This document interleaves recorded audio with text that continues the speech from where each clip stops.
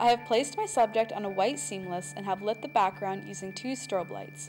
The lights are positioned to create a crisscross pattern across the seamless, which will create a clean area around the subject.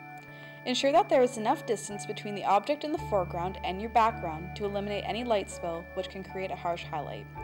Grids can be used to effectively direct strobe light away from the subject and eliminate any light spilling into the foreground. However, depending on the size of the grid used, they will also decrease the luminance of the strobe. For this exercise, I have used strobes without grids to achieve 100% white on my background. For the first image, I used a strobe with a 20-degree grid to light the wallet. The hard shadow underneath the fold of the wallet is a common occurrence when working with strobe lights. Adjusting the height and position of the strobe light can change the length and angle of the shadow falling on your subject.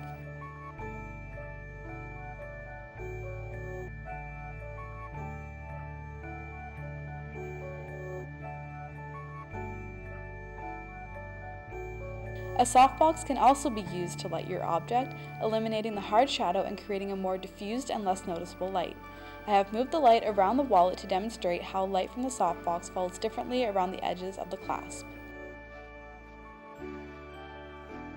Lastly, I replaced my fill light with a strip bank to create an even distribution of light on the side of the wallet. Familiarizing yourself with the clues belonging to studio lighting can be the difference in successfully applying your ideas into a finished product.